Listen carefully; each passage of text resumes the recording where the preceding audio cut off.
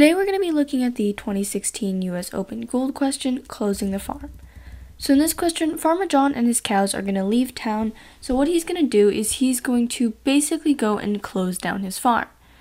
And what's going to happen is the farm is going to have N barns with M bidirectional paths. So Farmer John wants to close one barn at a time, and when a barn closes, all of the other paths that are adjacent to that barn close. So what Farmer John wants to know is when he's closing his barns one at a time, is it still fully connected? So do all of the other remaining barns, are all of those connected? So we're going to remove the barns one at a time, and then we're going to output yes or no to whether or not they're fully connected. So in doing the gold part of this question, what we can notice is we can't actually just simulate literally removing every node one by one. And the reason is, if I were to do that, I would have to do n DFSs, which would obviously go over the time limit. So what we're going to do instead is we're going to use union find. And what we're going to do is we're going to use offline queries. So even though the question is asking for building a graph and then removing nodes one by one, what we're going to do instead is we're going to actually build a graph up. So if we want to get this graph, what we're actually going to do is we're going to take the order of the nodes that are being removed, and then we're going to go backwards. So let's say this is 1, 2, 3, 4, 5.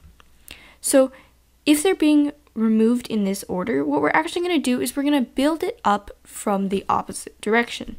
So if this is the last one being removed, it means we can start building with this one. And then we're going to add 4, and then 3, and then 2, and then 1, and so on. So what this is actually going to do is, since I'm building the graph, and while I'm building the graph, I can already simply check to see whether or not it's fully connected, it's going to save on all of those DFSs. So what I can actually do instead is I'm going to say, okay, I'm going to start with 5. I'm going to check to see if it's fully connected. It is in fact fully connected. And in order to optimize this further, what I'm actually going to do is I'm going to keep a count of the number of current quote-unquote parts I have. So in this case, I have 1 part, and then I'm going to add this next one. So I'm going to add 4. So when I add 4, I'm going to add 1 to my count. And then I see that these two aren't connected, so I'm going to leave that. I'm going to add 3. And then when I add 3, I'm going to see that these are actually connected. So since I added 1, but then combined these through, I union merged them through, I now have 1. Then I'm going to add 2. I currently have 2. I'm going to add 1, combine these, so this was 3, but then I combined them, so now it's 1. And then in doing this, every time we add a node, we just look at our number here and we put it in a list. So I'll look at the number, and then I'll keep track of a list, and at the end I'll just print this list out in the opposite order. So in doing this, what we do is not only do we save on a DFS, but we're basically able to use union find, use offline query, and basically build one graph in order to save time on this question. So let's look at the code for this question.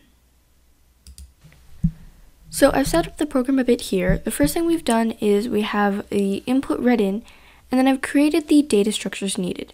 So since we're going to be using a union find, I'm going to have a function here called make, which is going to be pretty standard. What I'm going to do is, for this union find and for this graph question, I'm going to be using an adjacency list. So it's going to be a vector of arrays. And then I'm going to use a parent array. So over here, I'm just going to set the parent array values I to I, so set it as itself. And then when I read in the M edges, I'm just going to push back the edges in my adjacency list. I'm going to create something called queries. And what this basically is it's going to be the farms that we are currently going to close, or actually going to be the farms that we are adding to our union find. So since we want to add our farms in the opposite order that we would, like if we were simulating that we would remove them, I'm just going to put it in the position n minus I minus 1. So I'm going to start my union find. So what I'm going to do is I'm going to have a variable called components. And what this variable is it's basically going to be the number of different sections we had. So in the example earlier, we had the tiny tick marks at the bottom. and it basically just represents the number of total components that I currently have in my graph. And this is just to save on like DFS time. So if the number of components is 1, that means the entire graph is fully connected. So what I'm going to do is I'm going to loop through my queries, and then my current node is just going to be queries I. So the first thing I'm going to do is I'm just going to add the new edges. So I'm going to have something called activated. And what activated is it's basically going to tell me whether or not this node is currently inside my graph. So what I'm going to do is, the way activated is going to work is, since I already have my M edges, I'm going to loop through all of the edges in the adjacency list of my node. But the problem is, since some of the farms are not yet inside of my graph, what activated is going to do is it's basically going to tell me whether or not J, or the node that is connected to node, if this node is activated and my current node is activated, that means both nodes or both farms are currently in my graph, and I can add this edge.